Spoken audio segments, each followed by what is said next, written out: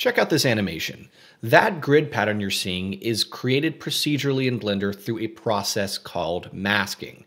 Now, what is masking? Masking at its basic form is used like a stencil, where you're using shapes and patterns to hide and reveal things. It's used quite a lot in video editing where they're using it for transitions or really cool visual effects. I use masking all the time in my motion graphics that I make every day by making and combining patterns together in the shader editor to create really cool, really unique patterns. So in this video today, I'm going to show you how this process is done here in Blender and how you can use it to make a really cool motion loop. All right, we are here in Blender 4.0, and what I'm going to do is just going to go over here and just bring over a new window. And then we'll go up here and turn that into the shader editor. And I'll hit N to remove that thing. So first, let's go ahead and get our mesh. Let's get a plane. I'm gonna hit S5 just to give it a little bit more scale. And then I'm gonna hit Control A, apply that scale, and here we go. So let's get a top view on this guy, and make sure right over here, you are in the Eevee render engine. And then I'm gonna go here just to the render view. So let's click new and we have our principled BSDF. Let's delete it and let's create our first mask. So the way we're going to do that is we're going to hit Shift A and search and get in a mix shader. And so this guy allows us to do masking. So what we'll do is plug it into the surface and we'll get the two surfaces that we're going to use a mask to make sense of everything. So first we need to get an emission node. And we'll plug him here on the top socket and you'll see him. Now you can see it, and we're gonna get a transparent BSDF to make sure you don't get translucent. I make that mistake all the time. Now, quick side note, in order for transparency to work in Eevee, you have to click over here to the shader menu and then go from blend mode to alpha blend. So this is the best way to describe masking. Right now the mix shader is evenly mixing the two surfaces, the emission and the transparent. So how do we make them look like something? So we'll use a mask to tell where the emission to go and where the transparency to go. So I'm going to go ahead and search up a Voronoi texture and we'll plug the distance into the mix shader.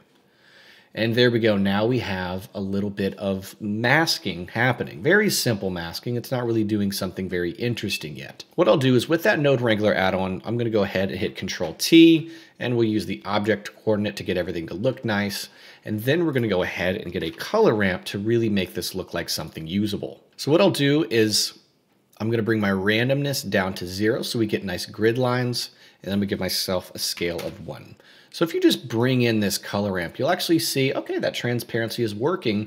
We've now created a circular mask. This mask, of course, telling the mix shader where to place the emission and where to place the transparency. So that is masking here in the shader editor at its very basic level. But now let's create masks within the mask to create really interesting custom patterns that you don't get by default here in Blender. Now you can see how the circle's really soft. I want it to be a solid edge, so we're just going to go here to a constant offset. So now it's a solid edge. And I don't want circles. I'm actually going to go from Euclidean to Chebyshev, and now we're going to go ahead and we have squares. And I'm going to go and flip the color ramp so that we get this nice wireframe look here. So this is the first pattern. But now what I want to do is create a mask that only reveals the middle here, so it looks like a plus icon, right? So that means we have to have a mask that's going to hide the middle parts of these lines and just reveal the other middle so that it just shows a plus symbol. Now, how is that possible? What I'm going to do is I'm going to highlight these two guys. I'm going to hit Control-Shift-D. Of course, make sure you have the Node Wrangler add-on enabled. It comes with Blender by default. And what I'm going to do is I'm just going to hit Control-Shift-Click here. And you don't have to do this part. I just want to isolate this to show you what's going to happen. This Voronoi texture, right now we're just looking at the raw Voronoi texture, no emission, nothing. But what we see is this square shape here, and we're going to use that square shape as a mask. But we are going to run into a problem because we want these squares to actually be over the plus section. Right now they would just be in the middle. What we'll do is we'll hit Shift A and get in a vector math node, and just a really simple thing. I'm going to click and drag right here and hit 0.5, and that will shift them up and to the right a little bit, so it's going to hover over the plus section area. So I'm gonna go over here and hit Control-Shift-Click, so we're just revealing now the emission that we're seeing. So how do we allow ourselves to create more masks within, this preliminary mask we already made? So here's how we're gonna do that. We're gonna get in a mix color node, and plop it here. Now I do want to make an important point here. See how we're seeing black and white? Like when I Control Shift click, we're seeing black and white. So when we are making masks within Blender, black and white are going to be the things that should say black represents this, white represents this. So in this case, if I right click here, black represents emission and white represents transparent. So that's something that you can think about when trying to figure out how everything works here. So what I'm going to do is I'm going to go ahead and just move these guys over by hitting G, plop this guy here, and we're going to take this factor here. So if we bring it to the right, to the left, we're going to plug the factor in, which is going to create a new mask. So plug that right into factor. And now we can see, okay, we have our shape here. And you can bring this all the way down to black to like combine them now to create something like this. But I actually want to invert that behavior. So I'm going to go ahead and flip my color ramp and then bring this kind of over here and then bring this color all the way up to white, which of course white is going to represent that transparency. And we now have created a mask of plus icons. So if I Control Shift click here, you can see this shape right here, this black. Of course, the black is going to represent the mask here. That mask is hovering over the plus icon. So we have this original shape right here, and then we have this shape here combined together with this mix, creating a mask that gives us our plus icons. Super cool. But let's take it a step further. I want to be able to kind of randomly hide some of these plus icons so I can animate them coming in and out, making it look really cool. And what I'll do is I'll just go ahead and get another mix color and plop it right there. So I'm going to go and get another Voronoi texture, another color ramp. So I'll just highlight these. And I already know that I want them to be offset, so I'll keep them on the line with the vector math here. So Control Shift D, bring it up. And instead of using distance, which is going to make things shrink and expand like we've seen, we're going to use color, and that's going to do something else. So if I Control Shift click on this guy and I bring it around, see when I move the color ramp, it's going to behave differently. And then I'm going to go from 3D to 4D, which is going to allow us to animate this. So again, we're seeing black and white. I want this to cover the plus icons. So when the black or white portions are covering the plus icons, it's going to hide some and reveal some, and then allowing us to animate that. So that is what we're doing here. So I'm just going to go ahead, Control Shift click there, and we're going to plug this right into the mix right there. And now you can see it working. We just have to go ahead and bring this guy all the way up to white. And now you can see that happening. So if I bring this up, you can kind of see how it works. Now, if we bring over the double, you can see it's hiding some and revealing some. And then we can just bring that color back up to a pure white so we don't have to see that visually. And then we can say, I want to see more of them, just a few of them kind of animate in and out. And there we go. We now have this really interesting mask. And there we go. We've done, I guess, 3 masks here. The first mask is using a simple pattern to create those, like that wireframe looking thing straight into this mix shader. And then the rest of the masking was doing with mix RGB. So the first mask created the plus icons. The second mask enabled our ability to hide and reveal other plus icons. And that is the main mask. Now let's go ahead and add a little bit more design to here, and then we can move on to making this a really cool looking motion loop. So what I want to do is actually take this original wireframe looking pattern. I'm going to highlight it. I'm going to hit Control Shift D. We're going to do one more mix color thing. So I'm going to go ahead and hit Shift A and get in a mix color. And I'll just bring them up here for ease. And then we will plug that right into here. And then I'm going to go ahead and just flip this color ramp so that we can see. All right, now we got that. So now we can see this, and you can see how, because it's a mid gray, they're clashing. The mask isn't completely, committing. So we'll just go over here and bring this all the way to a pure white. But look at this. If you go to a pure black, it creates that. Pretty cool. So there's a lot of really interesting things you can do with masking. And here we go. This is the finished pattern with all the masks and all the really cool things that we can now use as an asset to create a really cool motion loop. Now, this concept, amongst a lot more, is something that I did a huge deep dive on in a course that I just released. It's my Intro to Motion Graphics course, and it's 7 hours of training, 14 lessons, and tons of really cool things like geometry nodes, procedural shading, tons of looping techniques, compositing, just a bunch of really cool things that's going to get you really comfortable in Blender, but also even more comfortable making really cool motion graphics. Right now, it's 25% off until January 15th, so if you want to check that out, hit the link in my bio. It's a really cool course. I spent months on it, and I'm super proud of it. feel free to check that out. Now we can go ahead and take this idea and turn it into a really cool motion graphics loop. So I'm gonna go ahead and bring this over to the left and start to build this out. So I'm gonna use a really efficient looping technique. I'm gonna take this guy and I'm gonna hit RX90, and then we're gonna hit Shift A and get in another plane. And I'm gonna hit S5, and we're just gonna use him as a guide. So I'm just gonna double click and call him GUIDE so we don't get confused. I'm gonna take this guy, click on the move tool, I'm gonna hold down Control and bring it to the very edge. Be sure you hold down Control, and I'm gonna hit Alt D and get another one right there. We're gonna highlight this, hit M, put them into a new collection, and I'm gonna call it loop. So now what we can do is instance this down the line so that we can guarantee when the camera moves through it, this thing is gonna loop seamlessly. So I'm gonna hit Shift A, collection instance loop. I'm gonna hold down Control, and make sure you're holding down Control, which is why we created this guide right here so that we know when to stop this and that it's precise. And then I'm gonna hit Alt D and do it again.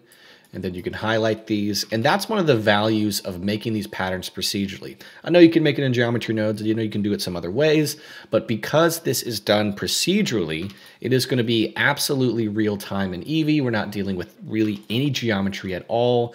And the procedural materials are very light on your computer, especially here in Eevee. So we'll just duplicate them a bunch, something like that, holding down Control, of course, to snap them to the grid. I'm going to hit the tilde key now and click on front, and then get a camera, and then I'm going to hit the tilde key and go to the top. So what I want to do is start the camera right here on this line. Again, another good reason why we have that guide is so we know exactly where to put the camera's anchor point, and so that we can put it, I want to bring it back four instances. So I'm going to click on the camera, hold down Control, and he is going to snap exactly right there. And that's going to guarantee, of course, that this animation is going to loop. The number one rule with looping, and this is something I touched on in the course, is for something to loop, the very beginning and the very end have to be exactly the same so that you never know when the clip restarts. That is sort of the golden rule of looping animations. And so what we'll do is we'll hover over here and go to frame 0 so we don't have a duplicate frame.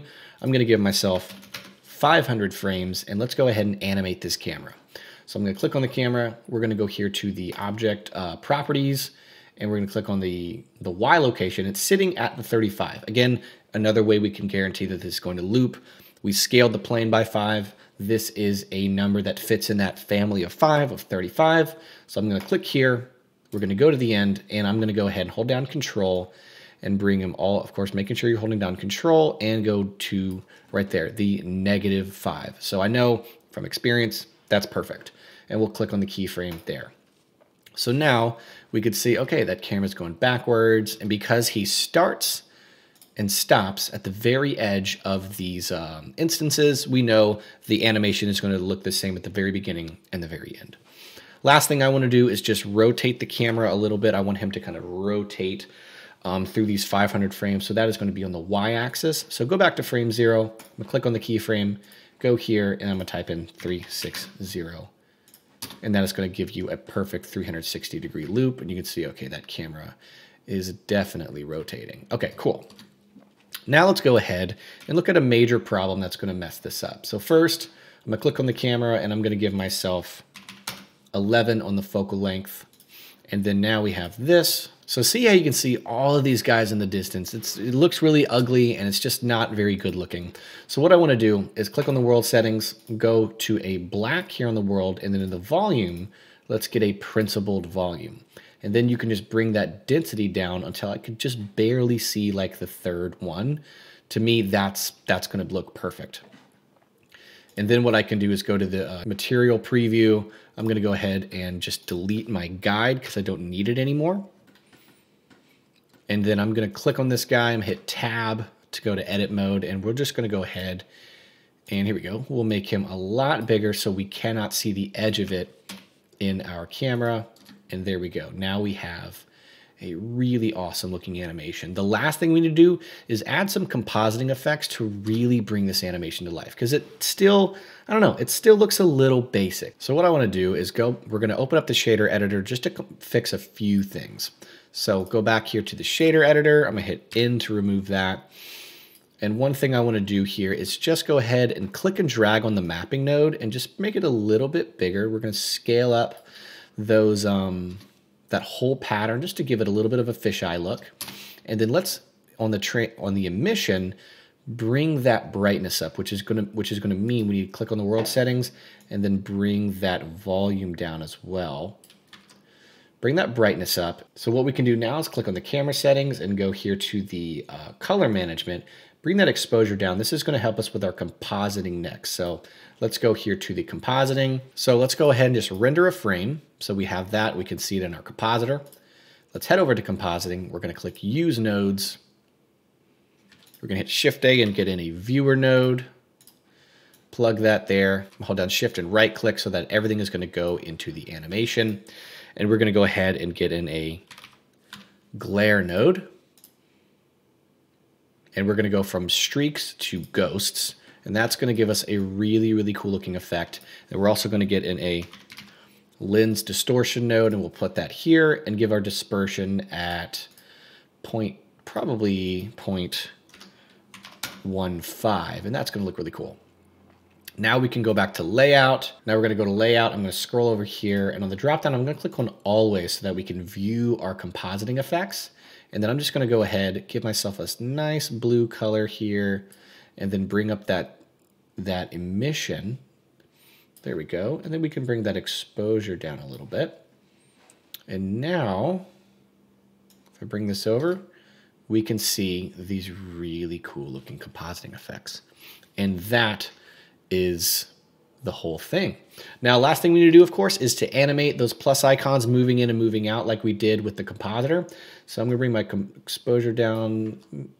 So I'm going to bring my exposure down a little bit, just a tad bit, so we don't have those compositing effects too crazy. And I'm going to bring it back over. And here's a fun trick. See how if we go here to the Vorno texture that says 4D, notice how the W behaves. It's very like, I don't know, jumpy and not very satisfying. See how that acts?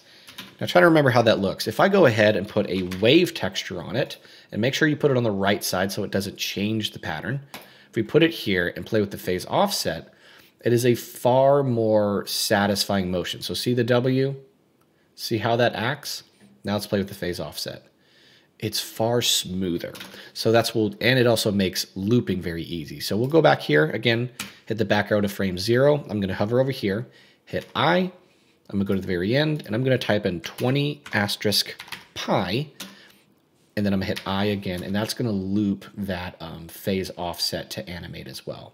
So now we have this whole animation ready and done and finished and looking cool and feeling cool. The project file is available on Patreon right now. So if you are a paid member on Patreon, you're going to have access to that. But with that being said, I hope that you guys learned some stuff. Masking is so important to know, especially when creating really cool procedural patterns. Use them all the time. Be sure to check out the course if you want to support my work, and I'll see you guys in the next tutorial.